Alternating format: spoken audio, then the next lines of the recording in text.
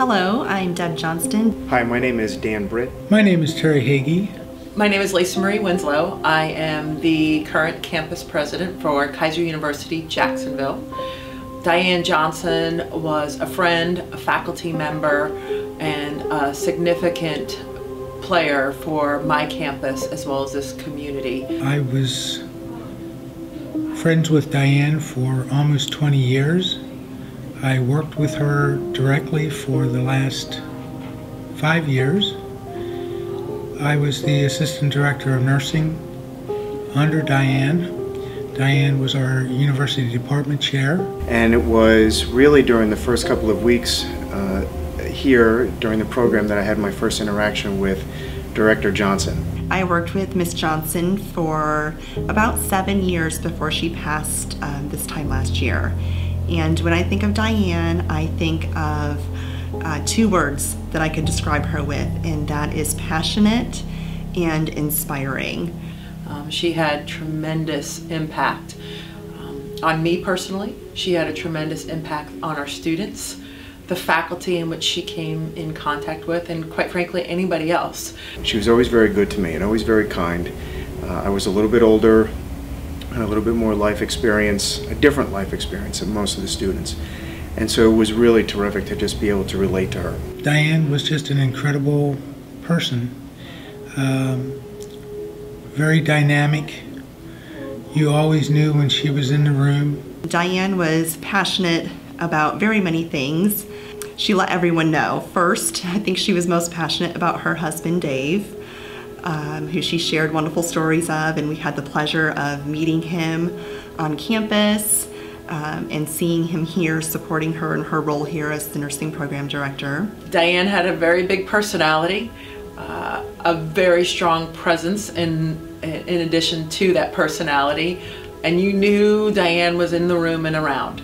She was passionate about her Florida Gators, and she was mostly passionate about nursing. She drove the students so hard because they had to be good nurses and they had to be competent because in a lot of ways those patients are counting on you, and for some of them it is the care that you provide is life-saving to them. Her love was, and her passion was for the profession of nursing and our students, and making them better, and by making our program better, not only here at the Jacksonville campus, but for the university. She was just an innovator when it comes to nursing classes, collecting nursing data, something we're doing right now for our accreditation. She had already started some of the things towards our accreditation that's coming up this year. When I was a student, that there were a few times during my rotations that there were some very difficult scenes either to see or to be privy to or what have you, and I knew that Diane, I remember once actually her and I hugging it out in the hallway because I was so devastated over kind of what was going on in that particular rotation.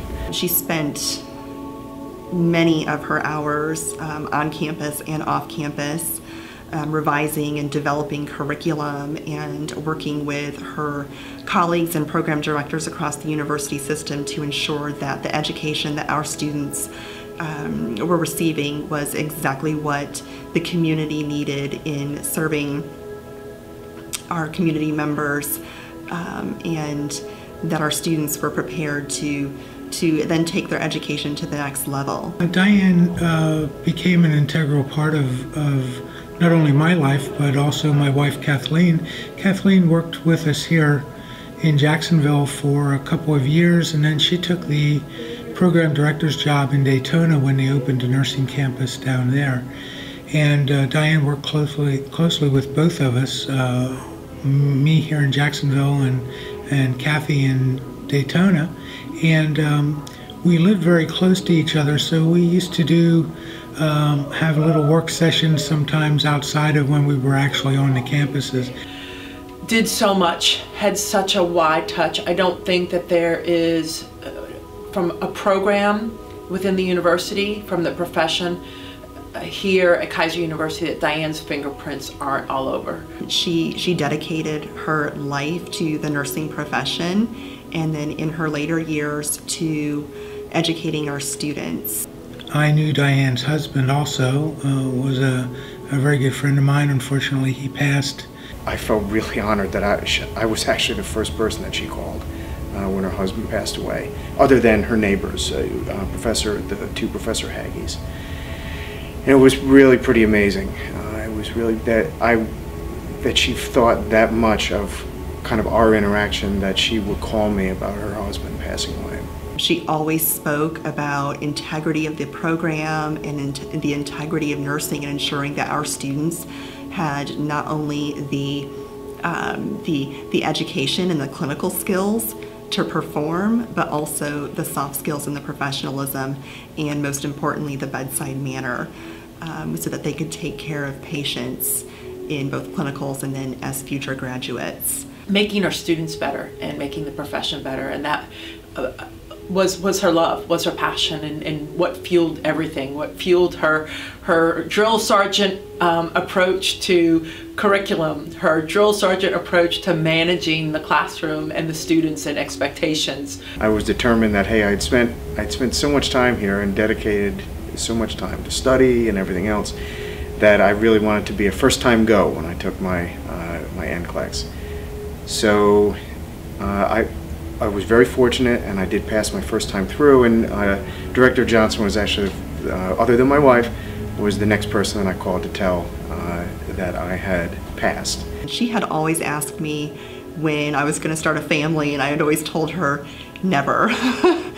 And she was the first person that I was able to share with, from a faculty member perspective, that I was going to be having my first child. And she gave me the most important piece of advice that I could take away at that time, and that was to honor my family and to always put my family first. She was just named to the Florida State Board of Nursing, and had just started attending their meetings and having her voice heard with them too. And like I say, she was just a dynamic innovator. I wish I could have seen what would have transpired over the years with her being on the Board of Nursing. When she passed away, it was particularly devastating.